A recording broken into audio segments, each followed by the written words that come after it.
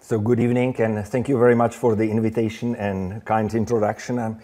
Actually, I thought I sent you the abbreviated version of my CV, so I'm sorry for the long... I think it's on my phone. It came late to me. That's all right. I hope you don't mind. Of course not. So thank you very much again for the invitation. It's a real pleasure to be here. And the title of the talk today is about the gut-brain axis connecting microbiota and depression. And it sounds a bit actually disconnected because what is happening in our guts is difficult to imagine that actually affects our behavior. But I will show you some data from animal models and also from some clinical trials. And I hope that by the end of the talk I will be able to convince you that really this connection exists. So first we should realize that we are not alone. Although we think that we really dominate the world, there are other species, and especially these little bugs that were there already for millions of years before us, and actually they outnumber us in greatly. So if we really put together all the bacteria living on Earth, they are 10 to 30th of bacterial cells, which we can just estimate. If you compare it, that there is approximately, I mean, during the whole evolution, there was 10 to 10 of humans, and each of us has approximately 10 to 13th of cells. Still, we are really greatly outnumbered. Now we have to realize that each of us, we have approximately 1 or 2 kilograms of bacteria in our bowels, depending what we eat, how fast the intestinal transit is. And it approximates to 10 to 14 gut bacteria per individual. So probably we have, there are approximately 10 to 24 intestinal bacteria within the humans. And when we think about the density of bacteria, if we can look at different areas within our Earth, the densities are actually highest in mammalian intestine. So it would be surprising that there is no communication between the bacteria and the host. And it has been actually established already a long time ago that intestinal bacteria are important, or are basically the determinants of gut immune function and also the systemic immunity. And during all this evolution, bacteria have developed a mutualistic relationship with the host, and it really educates and shapes the immune system throughout our life. During the last, let's say, 10, 15 years, we have also realized that intestinal bacteria, the good ones, they protect us against pathogens, they help to extract certain nutrients from food, they also aid or determine the metabolism of certain diseases, and they influence also the absorption and distribution of body fat. So this is just some nice pictures from a review which was published by Dr. McPherson. And here what you can see is just a density of immune cells which are producing immunoglobulins A in the intestine of germ-free mice, and this is on the left, and the mice that were colonized. And you can see all these dark brown or reddish spots. These are all cells which contain these IgAs, these antibodies. And we can see that also at the bottom, these are CD4 positive lymphocytes, again, one of the important cells in our body. And there is a great difference between the numbers in germ-free mice and normal, healthy mice colonized with bacteria. Several years ago, the researchers who are studying cardiovascular health and diseases realized that bacteria may be also an important determinant of cardiovascular health.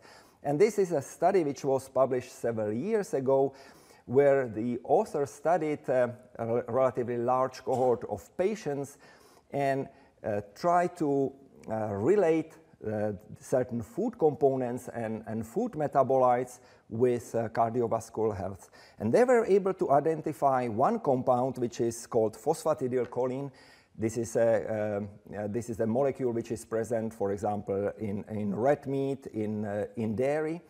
And it serves as a base molecule to produce certain metabolites which are used everywhere in our body. And one of these molecules is actually this trimethylamine N-oxide. And this molecule was shown to be a biomarker which actually predicted whether the patients will have problems with stroke or high blood pressure. And what is important that what they showed in another part of the study, that the way how this phosphatidylcholine, the part of our normal diet, is metabolized and how it's processed in our body depends on gut bacteria. So if, for example, normal mice were treated with mixture of antibiotics and it decreased the amount of bacteria, the levels of this trimethylamine oxide also decreased. So obviously there is link to the diet, gut microbiota and our health, and I will speak about it still later. So with respect to bacteria, we are learning more and more using molecular approaches.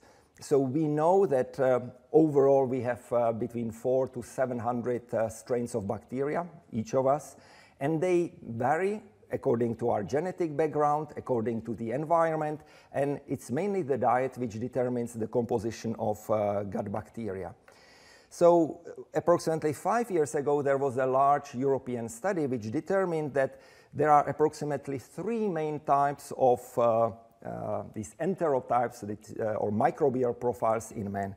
And they were basically determined by 2 groups or 3 groups of bacteria. One of them was Bacteroides, the second one was a group of Prevotella, and the third one Ruminococcus. And it was the next study actually from Dr. Wu and his colleagues, which actually determined that it's the long-term diet which will determine which kind of enterotype, which kind of bacteria profiles we will have. So the type of type 1, Bacteroides, was mainly associated with protein consumption, so that means, let's say, the meat eaters, while the type 2, Prevotella, was mainly associated with a vegetarian-based diet.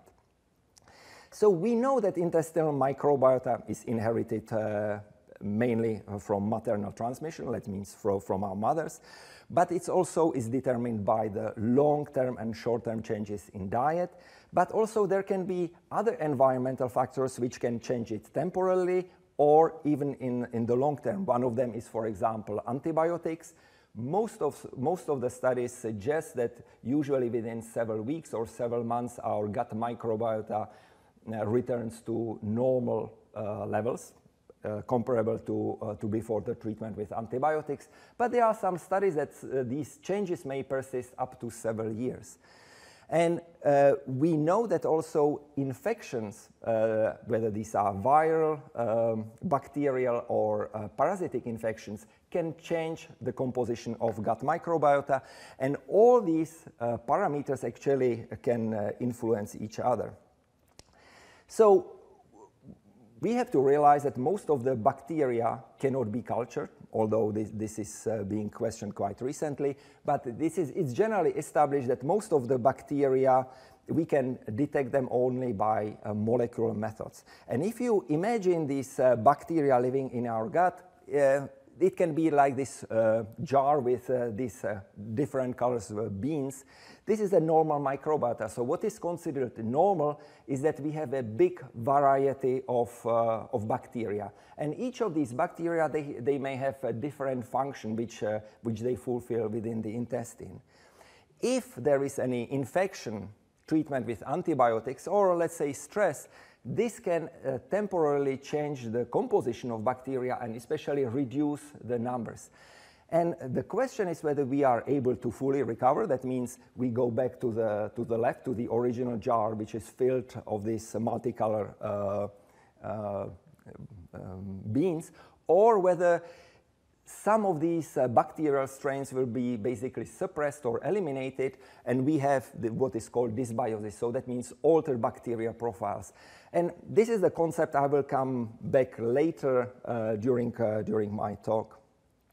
So behavior, anxiety, depression. So is there any clinical data? I mean, data from patients which would suggest that really bacteria can affect our behavior. So there are several indirect clues. The first one is a study which was published already 15 years ago from Germany. And in this study, the authors investigated fermentation profiles in patients with depression. And they found that they have abnormal profiles, which would suggest that also the bacteria in their gut are abnormal.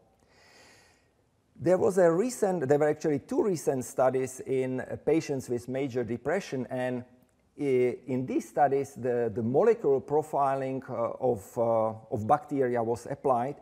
And again, the authors found that the type of bacteria or the composition of bacteria was different compared to healthy individuals.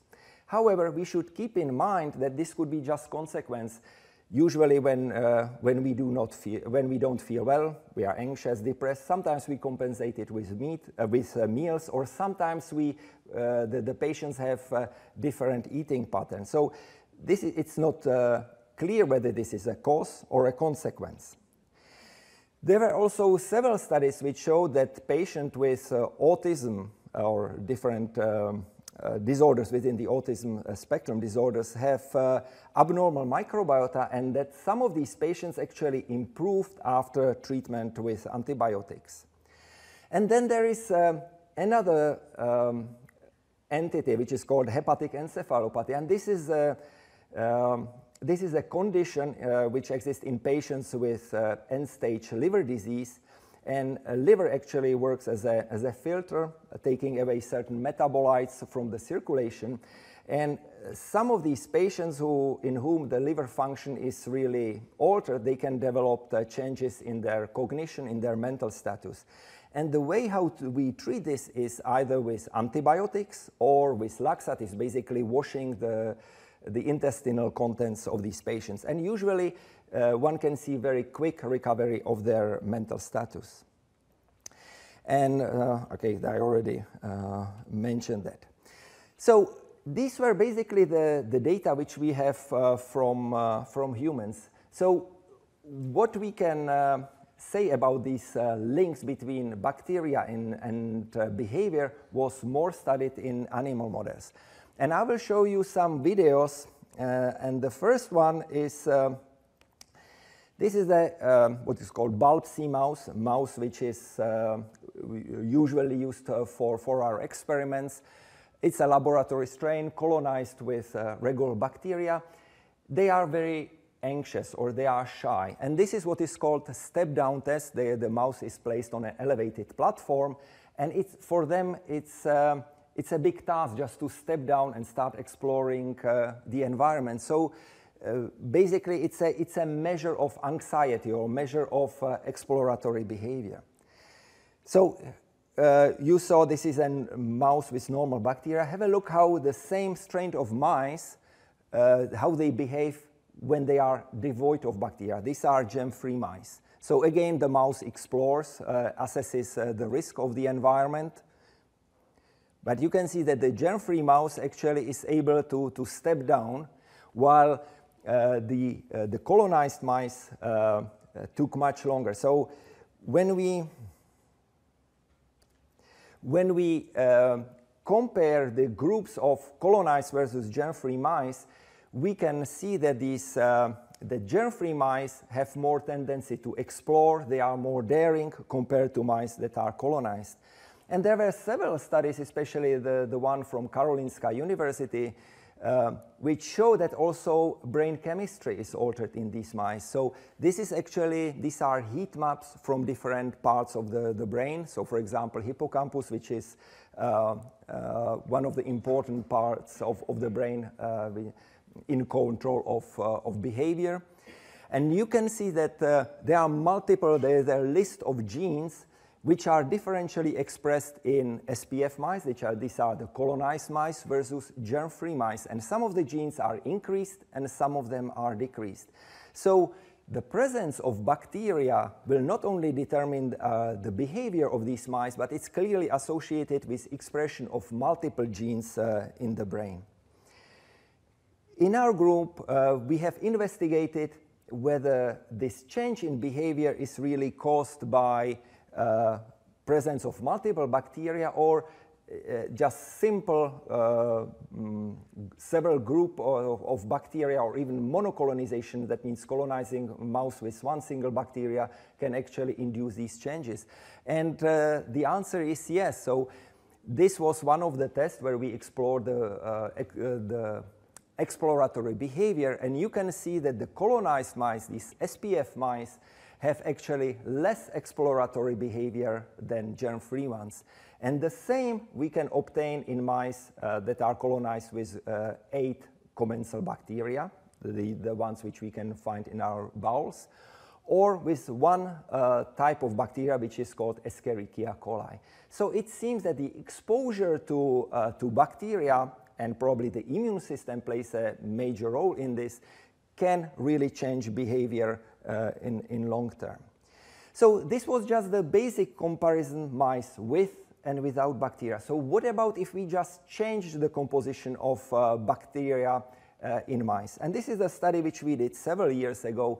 And this pie chart basically shows the composition of bacteria. You remember I told you the normal bacterial profiles, there is a heterogeneity there are multiple different bacteria with different colors. So on the left, we can see the composition of bacteria in healthy mice. And after treating them for 1 week with mixture of antibiotics, you can see that this section in blue expanded. And that means that we change the proportion of bacteria in the gut, and we expanded mainly the group of lactobacilli. And what was very interesting, that we observed change in behavior. So you remember these bulb C shy mice. So this was actually the picture when you type in internet shy mouse, this is what comes up. So I'm not sure if it's shy or depressed or just hiding. Anyway, we measured the step-down latency. This was the test I showed you before, when the mice are placed on the elevated platform and we measure how quickly they step down. So the bulb C mice took approximately 240 seconds. Now, when the mice were treated with antibiotics, suddenly they started stepping down within 40 to 50 seconds. And even more surprisingly, we found changes in brain chemistry. So again, here we investigated levels of BDNF, so which is brain-derived neurotrophic factor. So this is one of the molecules which stimulates growth and connectivity of neurons in the brain. And we saw differential effects. So in the upper part, you can see the levels in amygdala. Amygdala is an important part of the brain which is controlling anxiety, also depression, and actually it's overexpressed, or the activity is increased in patients with anxiety and depression. So what we saw here, the treatment with antibiotics actually decreased level of BDNF in amygdala, and on the contrary, increased it in hippocampus, which is another area of the brain which we already discussed earlier. So this clearly showed us that we can change dynamically the bacteria in the gut, and it also changes the behavior. So then we ask the question, can we determine just by colonizing mice with certain bacteria, can we change their behavioral traits? And for that we used the 2 different types of mice. So on the right you have the bulb C mice, these are the shy mice, and then we selected NIH Swiss mice. So NIH Swiss mice are outbred, they are very active, very daring. So they are on opposite sides of the behavior scale. And what we did first, that we measured the behavior in these normal colonized mice. And you can see that the NIH Swiss mice step down within 20 seconds, the bulb C mice in these experiments around 280 seconds. it took them before they stepped from the elevated platform. In the next set of experiments, we derived these mice germ-free. So that means they did not have any bacteria. And then we colonized them with their own bacteria. That means we wanted to be sure that the stage when they were germ-free did not affect behavior later on. Then we took the same NIH Swiss mice, the daring mice, and colonized them from microbiota, from bacteria, from the shy mice. And suddenly, these mice, they took much longer to step down than the original strain. And the same we saw in bulb C mice, so that means in the shy mice that were colonized with daring microbiota were now stepping down faster, which would suggest that gut bacteria can modulate, at least to a certain degree, the behavioral traits which are mainly determined by genes. So there are multiple ways by which bacteria can communicate with brain. And I have already mentioned one of them, and this is through the immune system. We know if there is inflammation in the intestine, let's say due to pathogenic bacteria, it can lead to production of cytokines, chemokines, and other signaling molecules which can get to the brain, cross the blood-brain barrier, or they can bind to certain nerves which supply the gut, and they directly communicate with brain. It's called the vagus nerve. The other possibility is that the bacteria can act on specialized cells. They are enteroendocrine cells in the gut, and these cells are located in the lining of the gut, and upon its stimulation, they release certain signaling molecules. And these signaling molecules, one of them is serotonin, and this is also a neurotransmitter, which is important in neural system functioning. And interestingly, this molecule was also linked to depression. The next thing we have to realize that bacteria can actually produce neurotransmitters. And this is a theory of Dr. Light from Texas, who thinks that actually we acquired neurotransmitters, actually the signaling molecules, which were already present in bacteria. So we are not unique. We are just using the same signaling systems as bacteria already for millions and millions of years. Then there is another possibility. I already mentioned that specific innervation of the gut, the vagus nerve or the spinal nerves. And there is a direct communication between the brain and the gut. And again, there were some studies performed already several years ago by a group of researchers in Dr. Light's group, where they infected mice with Campylobacter. Again, this is one of the bad bacteria which induces inflammation. But what was very interesting that before any significant inflammation was was developed, the mice already started behaving differently. They started developing anxiety and depressive-like behavior, which would suggest that in some way the neural system can monitor what is happening in the gut lumen and can transmit this information directly to the brain. And we have to keep in mind that this communication is actually bidirectional. So there is signaling coming from the gut to the brain, but on the other hand, there is also signaling from the brain to the gut. And there are already several studies which suggest that, for example, during the stressful situation, when the stress hormones or molecules are released in the gut, it changes the adherence of the bacteria to the lining of the gut, and also it changes their functions, the ability to produce certain molecules. So as I say, it's a very complex and bidirectional communication. And what we investigated several years ago was what is the role of bacteria in stress and in the long-term consequences of stress, which happens in the early life. And probably you may know that there are some studies which suggest that many patients with anxiety and depression had actually some early life stress as a trigger of that disorder later in life. So again, we use some animal models, and this is a model which is well established in psychiatry research.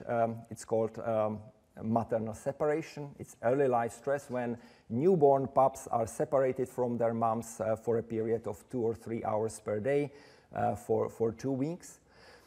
And in adulthood, these mice show anxiety and depressive-like behavior. They have also some abnormalities within their gut function. So we did these studies in mice that were colonized with regular bacteria, and we just confirmed what has been previously known. However, we also performed these experiments in germ-free animals, and to our surprise, there was no difference between the mice that were maternally separated, that means they were stressed, and the control mice. So it would suggest that really bacteria are part of the equation. They are needed actually for the development of this abnormal behavior. So what we did next was to take these germ-free mice that were either living in control conditions or were stressed after they were born, and we colonized them with healthy regular microbiota from a healthy adult mouse. And what was interesting that within 3 to 4 weeks, the bacterial profiles started changing. So there was suddenly different set of microbiota in control mice, and they were very similar to the regular healthy mice we had. The mice that were maternally stressed, or separated, they developed a different microbiota profile.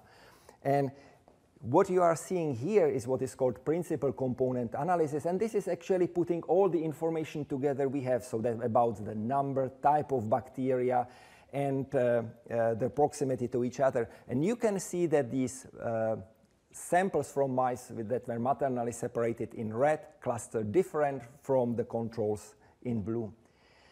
Even more surprisingly, when we examined the metabolomic profile, that means the molecules that bacteria are able to produce, we found that they were different.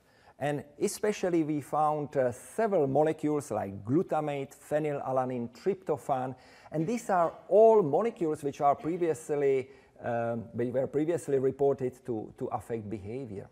So what we then measured, of course, was the behavior. And to our surprise, only the mice that were previously maternally separated, and they have now abnormal microbiota profiles, developed the anxiety and depression-like behavior compared to those that were raised as control animals.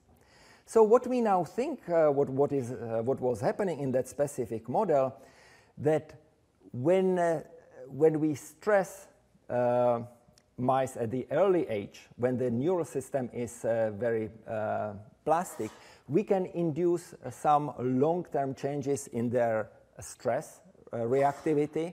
There may be direct action on the nerves within the gut, and this will probably change the composition of bacteria and metabolic activity of these bacteria. And these molecules then can affect or determine the behavior of the host. So if we now, so far we were speaking about the bacteria, what happens with the, let's say, commensal, this regular bacteria. I would like now to speak about probiotics.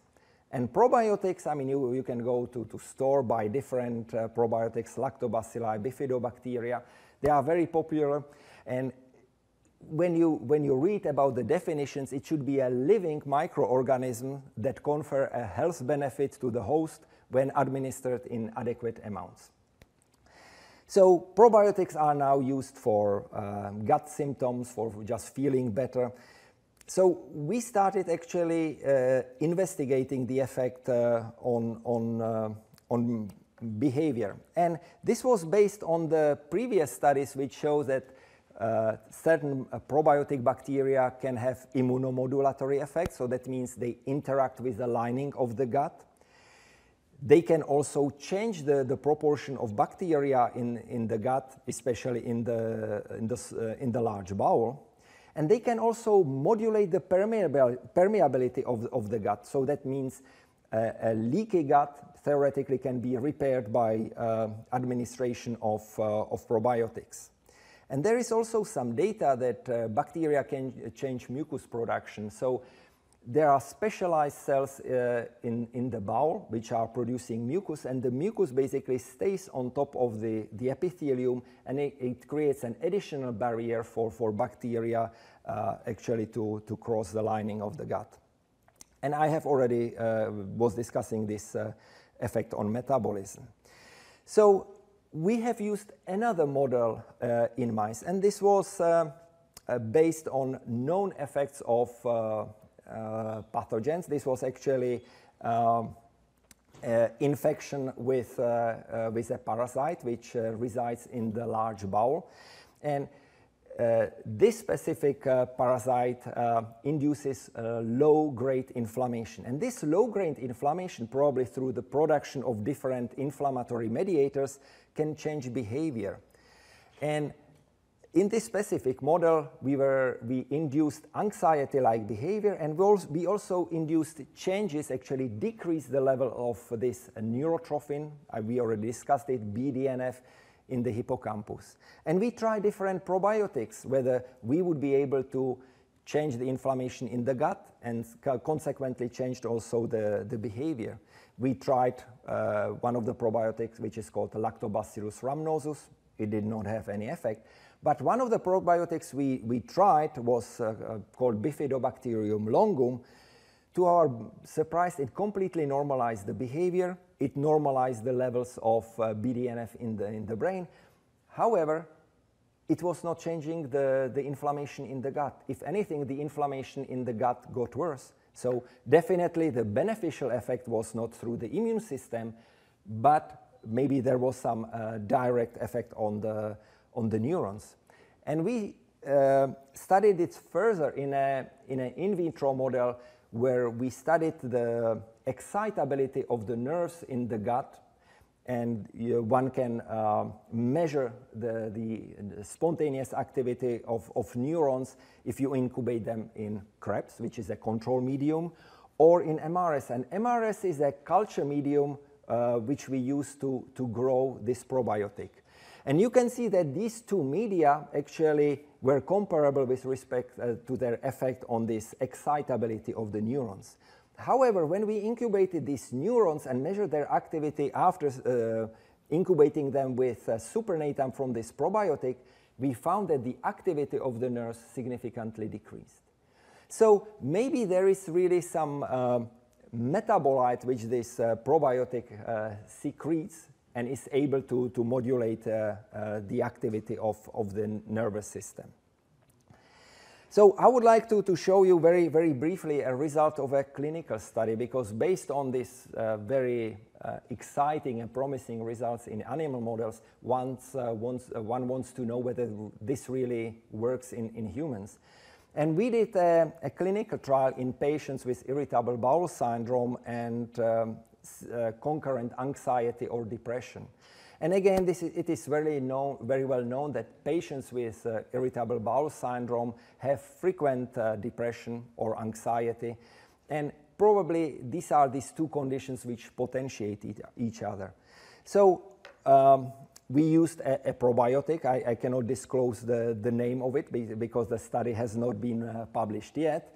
But we treated the patients for a period of 6 weeks with that specific probiotic or with placebo.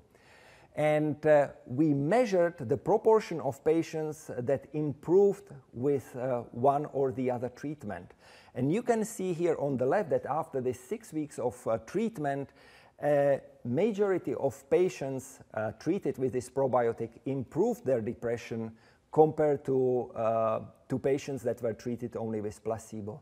And surprisingly, this beneficial effect was present even 1 month after. We did also functional brain imaging, and again, this is using magnetic resonance imaging. The patients are being shown certain images, either sad faces, happy faces, scary faces, and then we can record the activity within certain brain areas. And I will just try to make it simple. So These are images of the brain, and the areas which will light up in orange or yellow, these are the areas which are more active in the patients who were treated with placebo. The areas which light up in blue are the one that were active in patients treated with probiotic. So before the treatment, when we compare these two groups, whether there is any difference at baseline, we saw only mild increase in the group of patients who were then treated with probiotic, and this was in the areas of the brain which are related to attention and to visual stimuli. However, after treatment, we found that there was a big difference in multiple brain areas, including amygdala, hippocampus, and interestingly, these areas were more active in patients who were treated with placebo, which would suggest that the probiotic treatment actually decreased the activity in multiple brain areas in that specific group. So I will be finishing. So this is just my take-home message. Gut microbiota plays a crucial role in the development of host physiology, including immunity and metabolism, and it is probably one of the significant determinants of health or disease. Its composition is maternally transmitted, but it's shaped by long-term diet and environment, and it's actually altered in many chronic diseases. From the psychiatric diseases, it's autism and major depression. We have some data, especially from animal models, which suggest that changing microbiota composition can change the behavior, but also brain chemistry and genes that are expressed in the brain. And now we have also data both from animal studies and from humans to suggest that treatment with specific probiotics can normalize the abnormal behavior and brain chemistry. And as I said, this can apply also for humans. So at the end, I would like to acknowledge all the people who were involved in these studies, and actually what I presented, this is work of last 12 years. And so some people I would like to mention is Jade de Palma and Ines Pinto Sanchez, who were doing the animal and the human studies. And you cannot do it alone. You need a collaboration with multiple institutions within McMaster or outside. I would mention Jeffrey Hall, who was doing actually all the brain imaging, and support also from pharmaceutical, or let's say nutraceutical industry. We have a long-term collaboration with Nestlé Switzerland. And I would like also to acknowledge all the funding agencies that supported this project. So thank you for your attention.